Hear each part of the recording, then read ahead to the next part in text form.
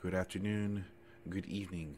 I am your host, Data T of the Good Guys channel. I'm going to be bringing you two stories today. The first comes out of Austin, Texas. The title reads, Victim Shoots Robbery Suspect at the Domain. Austin police say, I believe the Domain is some type of mall. Let's dive into this story. In North Austin, now facing charges for trying to rob someone. Police say the suspect then got into a car. The 17-year-old drove a short distance before someone called 911 to get him medical help. According to an affidavit, officers charged Jalen Reed with aggravated robbery. Now, the victims told police they were walking in the parking lot of Neiman Marcus.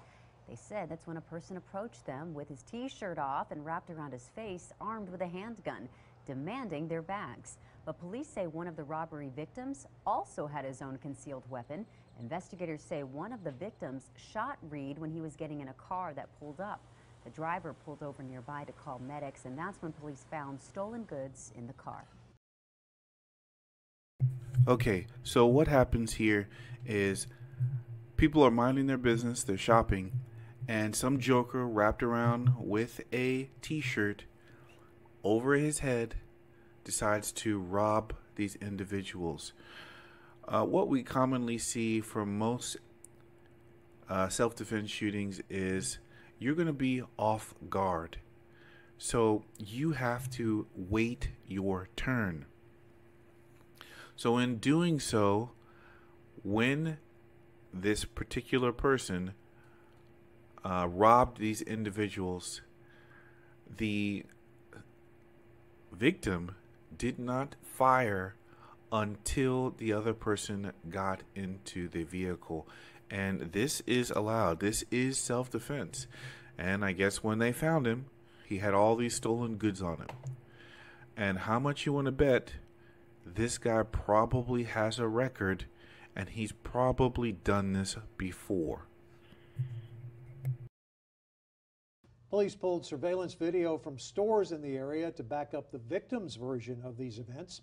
The affidavit says Reed has a, quote, extensive criminal history of aggravated robbery. He was ordered by the court to wear an ankle monitor, but somehow had it removed. APD said Reed is the suspect in multiple robberies that have happened over the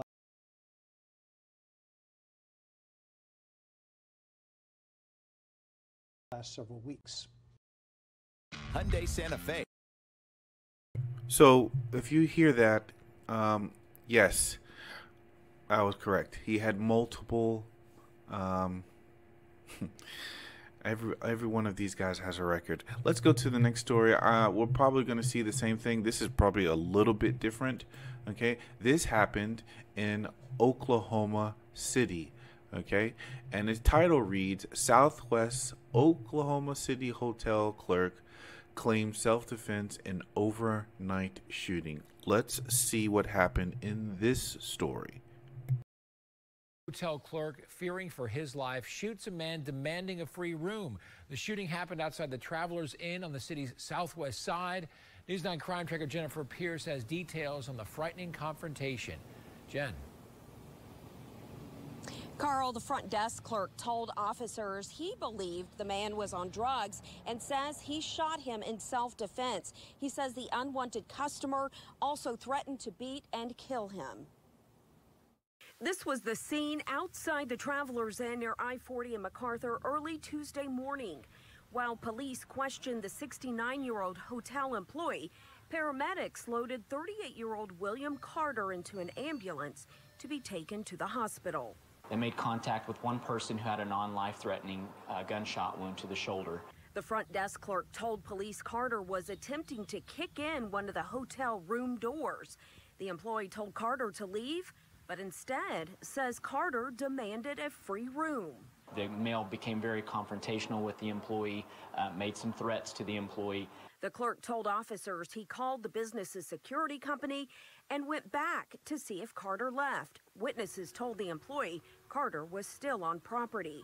According to the report, Carter ran at the man, coming within feet of him, and threatened his life. So let me just stop it here. What we see here is the hotel employee who was 69 years old, it looks like he made many attempts not to use his firearm, calling the police, calling security. I guess the security didn't show up, and this victim, or using his firearm, he felt threatened for his life. This guy was trying to break into a room. He demanded a room. He threatened to kill him, and it looked like the guy was on drugs. How much you want to bet that this guy probably also has a record? Guys, this just reinforces why you need to carry a firearm. Let's see what the rest of the story says. The employee told police he was in fear for his life and fired at Carter several times. Witnesses confirmed they heard 4 gunshots, and several hotel guests say they heard the confrontation between Carter and the employee. The shooter has not been arrested up to this point. That'll be up to the DA to decipher if any charges will be given. And Carter was arrested and booked into jail on outstanding fraud warrants after he was treated and released from the hospital.